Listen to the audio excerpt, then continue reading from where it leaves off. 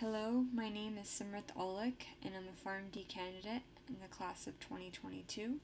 Today I will be going over the medication Regen-Cov, also known as Casirivimab, Imdevimab.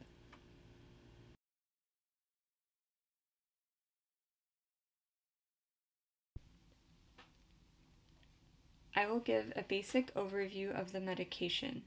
Regen-Cov is an emergency use authorization medication used for patients with mild to moderate COVID-19 symptoms in adult and pediatric patients 12 years or older weighing at least 40 kilograms with positive SARS-CoV-2 viral testing and who are at high risk for progression to severe COVID-19, which includes hospitalization or death.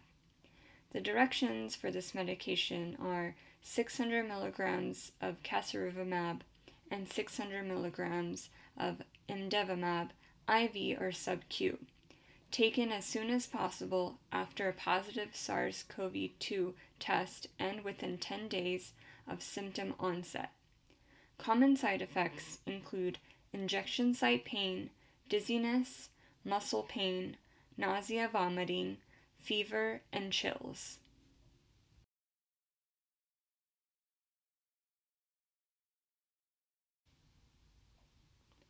Serious side effects include hives, itching, difficulty breathing, swelling of the face, lips, tongue, or throat. Get emergency help if you have any of these signs of an allergic reaction.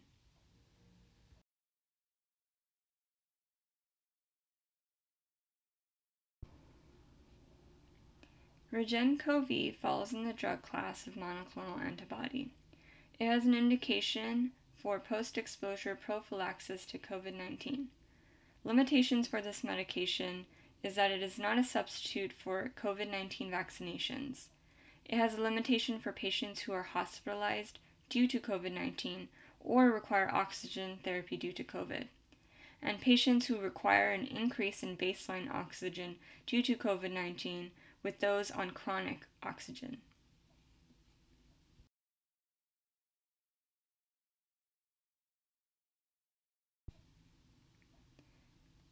Pros and cons. The pros for using this medication is that it is a combination of two monoclonal antibodies. It has shown to reduce viral load. It has shown to shorten the duration of the illness. And it is shown to reduce risk of hospitalization or death. Cons include that it is a newly developed drug. It does have some serious adverse effects associated to use, and it is administered only IV or sub-Q.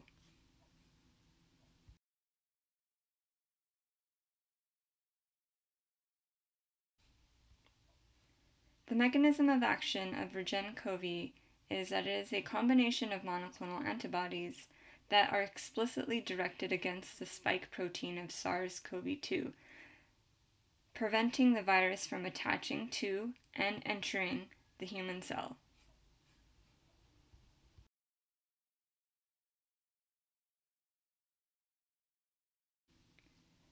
Dosage and formulation.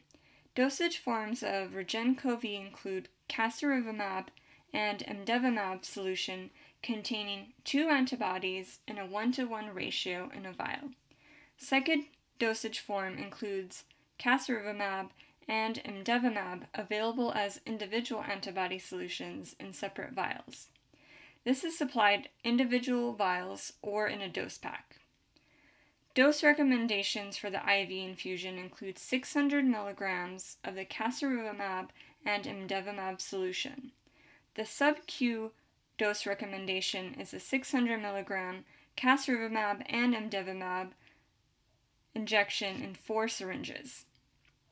Table 3, shown on the upper right-hand corner, shows the recommended administration rate for the 600 mg of Casirivimab and 600 mg of Imdevimab for IV infusion.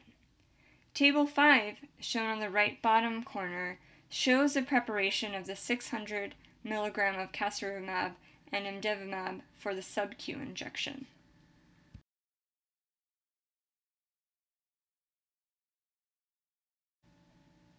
dose adjustment, and storage. No dose adjustment is recommended at this time. It is important to store this medication in the refrigerator as unopened vials at 2 degrees Celsius to 8 degrees Celsius. Do not freeze, shake, or expose Regen-Cov to direct light.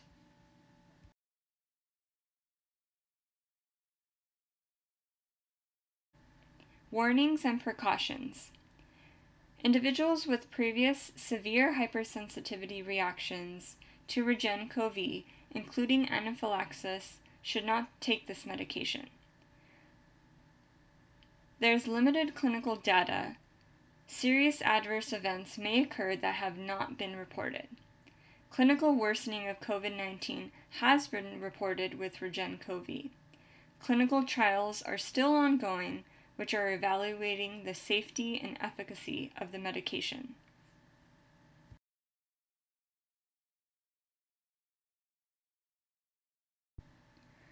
Monitoring parameters. Clinically monitor patients during administration of Regen-Cov and observe patients for at least 1 hour after. Monitor for hypersensitivity reactions.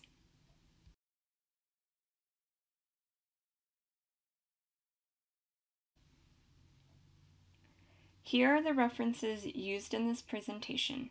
Thank you for watching and have a great day.